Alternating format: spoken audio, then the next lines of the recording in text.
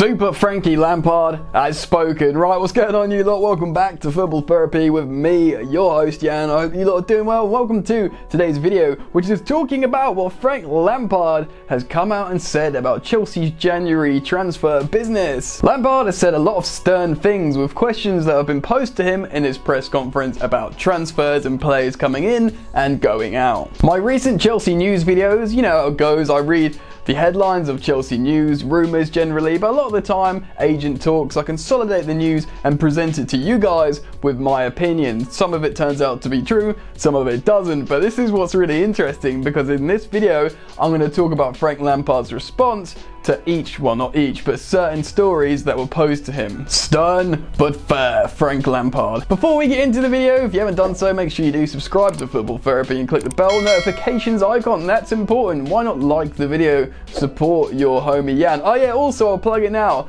Go subscribe to my second channel, which has been rebranded Yan's Yard. A more informal, chilled out channel that's not just about football. Click on the link at the top of the description. It took me a few times to say that, to go subscribe to Yan's Yard. Right then, let's get into this video. So, Lampard, I've got to use my phone here because he said a lot of stuff and I want to talk about what he said. Right.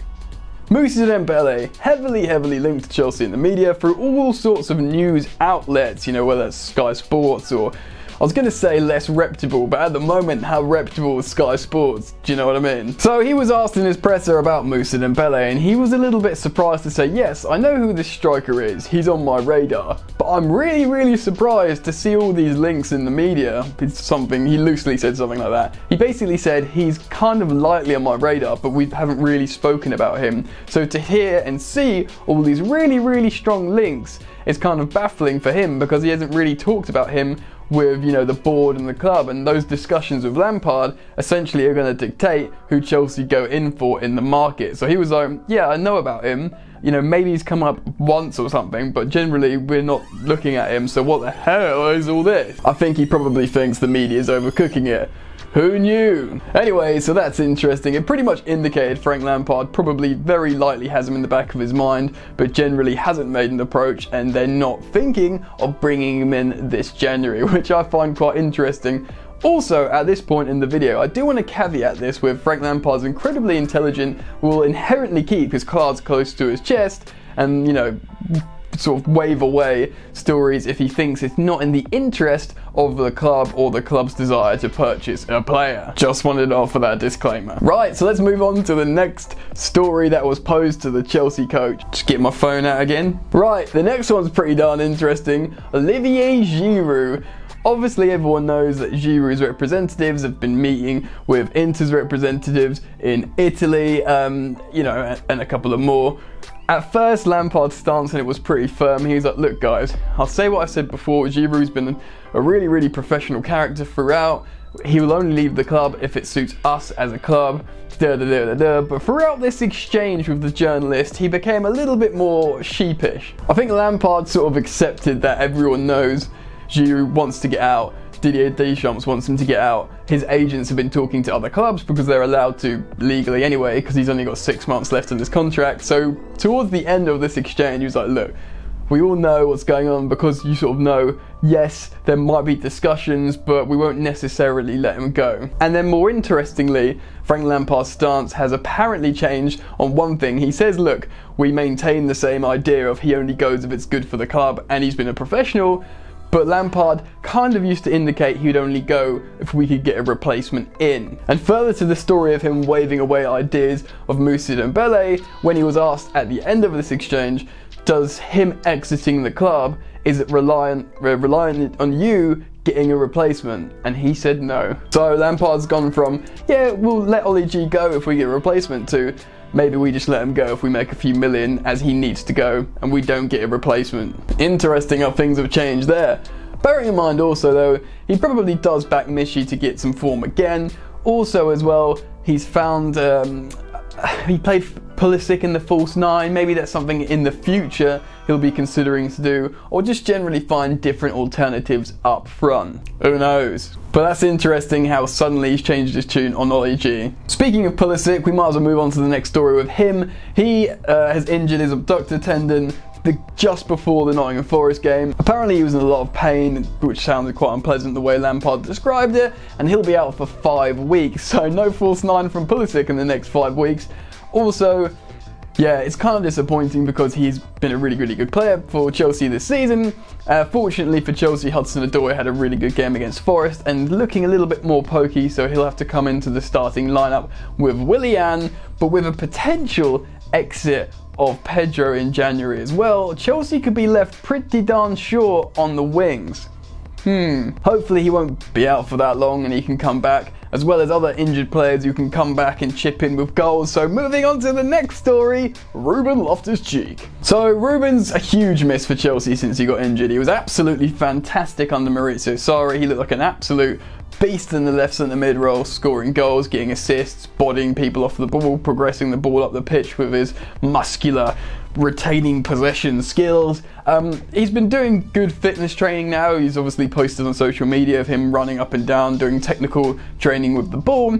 Lampard has always maintained in recent press conferences that he's way off returning to the first team, which he did indeed again in this press conference, but he did say that he's going to start putting Ruben Loftus-Cheek in football matches, so like academy football matches, under 23s, whatever. Something so he gets a feel for the game again, playing the game. But just because he's at the level of, you know, being reintegrated into youth teams, it means he's still so far off the first team, as Lampard's requirements of quality of being in the first team is very high. He's one of those old school guys that are all about fitness, match sharpness, and even if Ruben Loftus-Cheek's injury is over, he's so far off being that level and sort of being reintegrated into the first team. Think about Antonio Rudiger.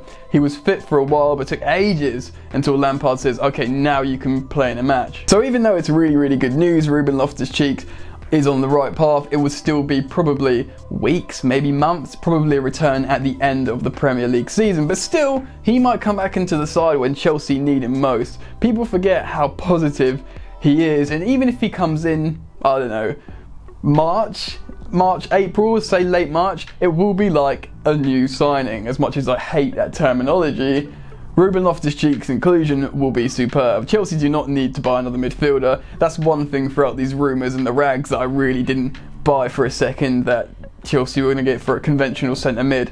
I was all up for players like Isco, players that can play between the lines, because Lampard himself says that's something Chelsea need to do more, and if they can bring in someone of great quality.